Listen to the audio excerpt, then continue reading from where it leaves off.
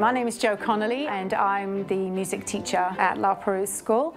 We've got 30 children and we've been really fortunate that the kids went to listen to fantastic trio playing.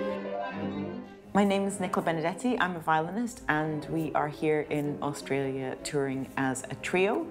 Today we are at Musica Viva house to perform for a very small school, and this is a perfect space within which to do it because it's so close and intimate. They can really get a feel for the instruments. The kids loved the day. They were just absolutely buzzing with it. They are called a trio. That's what they call when they have a violin that other things start with C. A cello, piano, and one of the small ones. They're really good. They got to then actually explore the instruments and go up and play the instruments that the musicians were playing. And I think just that hands-on having a go, that's the best way to connect music to kids. I like the cello because it had one of the long sticks with straws on it. I think the cello is really cool. I asked my mum if I could have cello lessons and she said yes.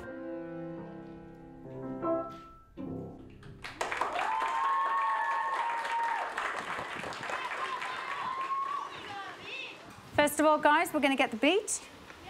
Okay, beaters, are we ready? Let's go.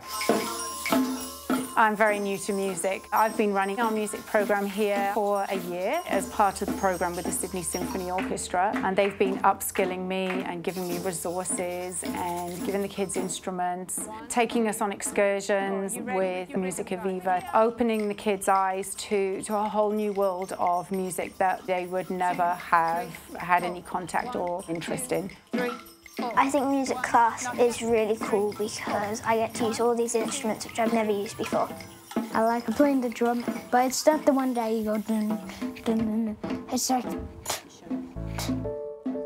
It's been quite interesting for us to see the effect of the music on the kids. It's about trying to ignite a passion. In any setting, there are some kids who will struggle academically, and just to give them that positive feeling that they get with learning music, it balances then maybe that little bit of negativity that they're getting when they are struggling to read or they are struggling to do their sums. The kids really respond to it.